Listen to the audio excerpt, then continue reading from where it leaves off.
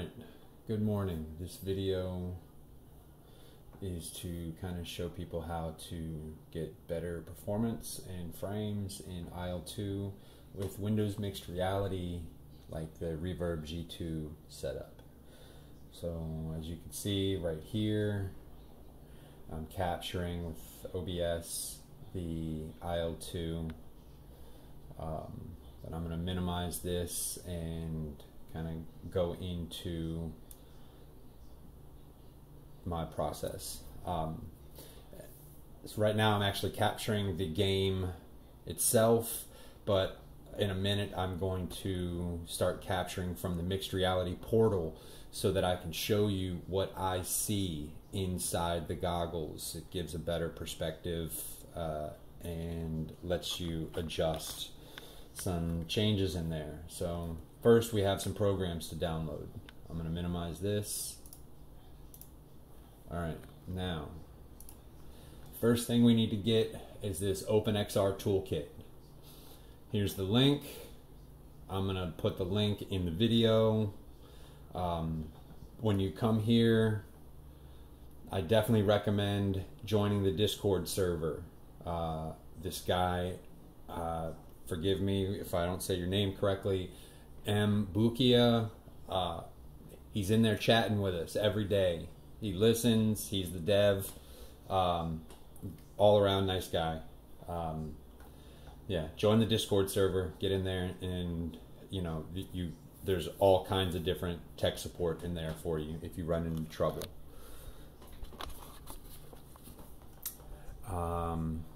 So to get this, it's literally you just download the latest, and when it opens,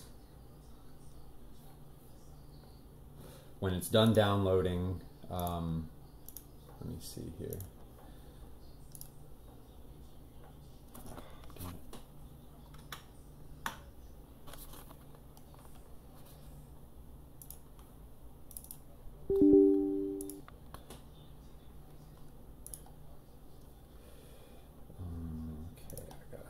Changing stuff on the fly. I don't make a whole lot of videos. I don't know if you can tell. Alright, so we're going to take this. Okay, here's what that is going to look like when you have it installed. You don't need this. I just have it checked. So when we get into IL-2 to make some changes, the modifiers, Control, F1, F2, and F3. I don't have an up set, as you can see. So when we're making changes to this menu, you have to hold Control, and then to go right, you press F3, to come down, F2, and left, F1. Pretty self-explanatory. You don't need to keep this open. You just need to memorize these controls right here, and then we can close it. Give me a second.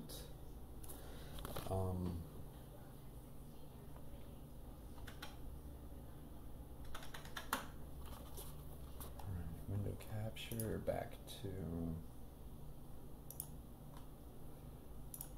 why can't I capture Firefox?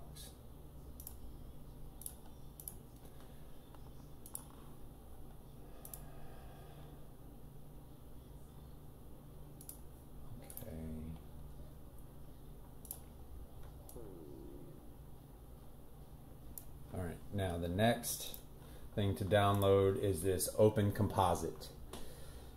This, as you can see, will let you play steamvr games without steamvr. steamvr is very system heavy. It's a drag on your system.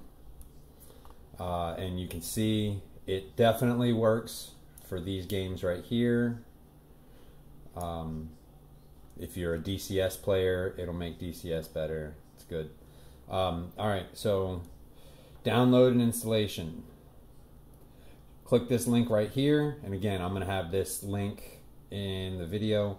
Click this link right here, unzip it, and we're going to run the opencomposite system-wide. And I have this already downloaded, obviously. And give me a second, I'll switch to what that window looks like.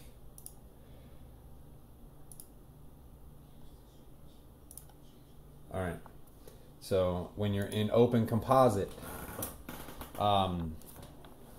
you will see this is gonna, the switch to steamvr is gonna be grayed out, and switch to opencomposite link is gonna be active. Click on it, and matter of fact, so when you click on it, it's gonna download the OpenVR DLLs that you need. Just let it do its thing. There's nothing to configure here. If you install this and you run into issues or errors that you don't immediately want to troubleshoot, just click this switch back or switch to steamvr, and it's going to make your IL-2 run via steamvr again. All right, now I'm going to close this, and I'm going to load into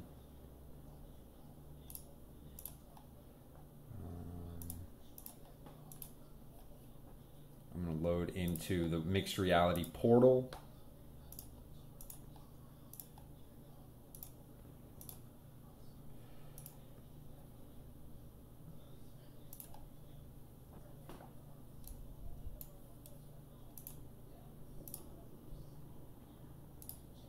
All right, now I'm in the portal so that you can see what I see through the goggles. Now you see that little FPS overlay there?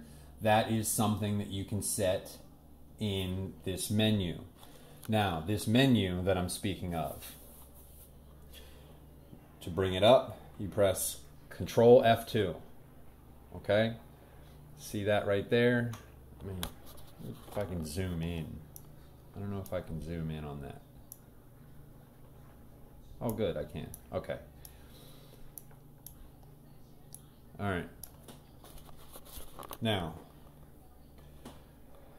there's going to be a timer on here, so the first thing you want to do after pressing Control F2 is come over to menu.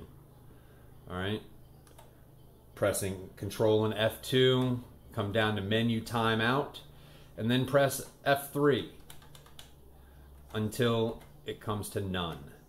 All right, now the menu won't time out. Very nice. Now, Control F2 all the way to the top tab menu.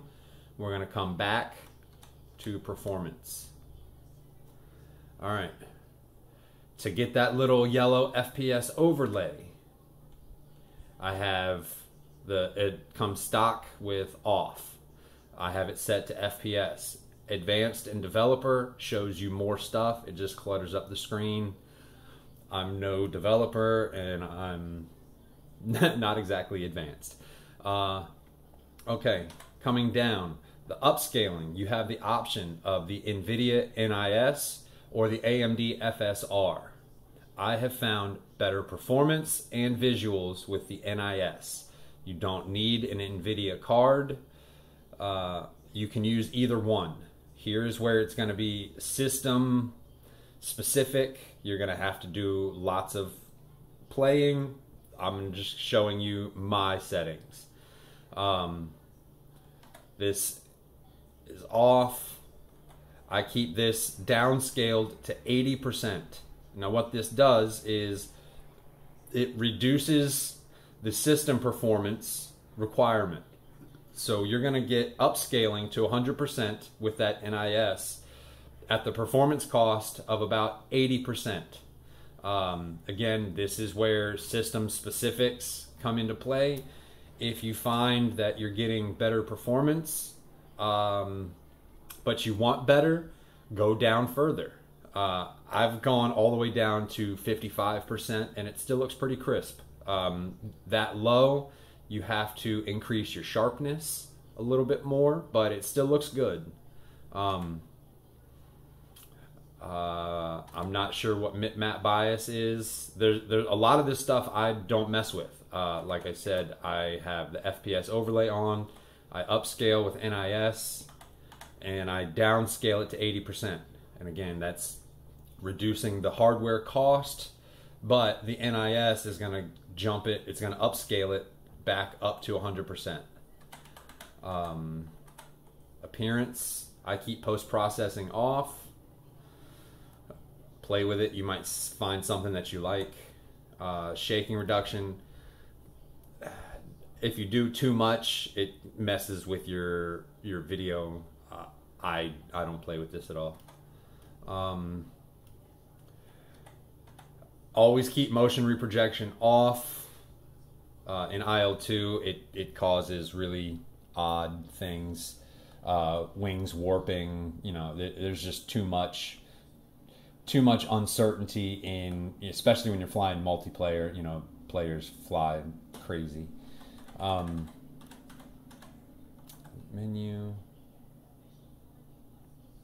and then so menu distance. That's one of the only things that I messed with. I made the menu look a little closer to me inside the goggles. A lot of these changes that you make, you'll notice. Let's see. It says restart VR session to apply the changes. That's a bit of a pain in the ass. You have to completely close IL-2 before you start it back up, and it takes effect. In Flight Simulator 2020, you don't have to shut the game all the way down. You just have to go back into 2D. Yeah, man, I think that's pretty much it. If you have any trouble, reach out, hit me up. But definitely join that Discord link. And, you know, once again, I'm going to leave all those links in the video. I hope this helped. Catch you in the skies.